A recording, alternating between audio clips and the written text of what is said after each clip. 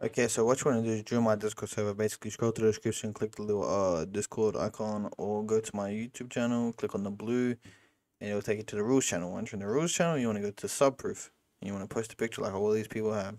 Just a simple picture of you subscribed, and then once you have the role, you go down to here, the custom Glitchroll macro, download the profile, press download, and then you want to go to macro gamer. And you want to click on the first one. Download this one, open it, next, and then close, and then it should be downloaded. Then you open it, it should look something like this. You can delete this one. Make sure you got the profile somewhere you know where it is, and then you click File, Load, Profile. Alright? And then you go to Edit, and you go to change the key from G to whatever key you want. I'm going to keep it as G. But change it to whatever key. I don't know if you can use key buttons. No, you can't use like mouse buttons.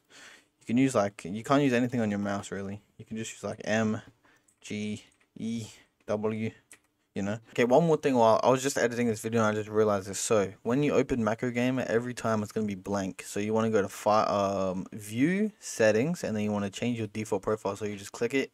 Make sure this is like somewhere like that you're never gonna delete it at. And then you open this, obviously, and then when you reopen Macro Gamer, it'll be there instantly. Okay, once you're in the server, you want to have a gun, obviously. And then you want to go back to Macro Gamer, press run. Make sure you know what your keybind is. Pull out a gun.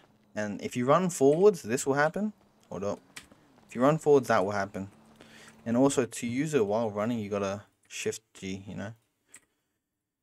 But if you run forwards, that will happen. So like, let's just say like you're running and then you stop for 1 second, press it. Or like, you can speed boost. Actually, I was doing it before. Wait, hold up. Let me do it right now.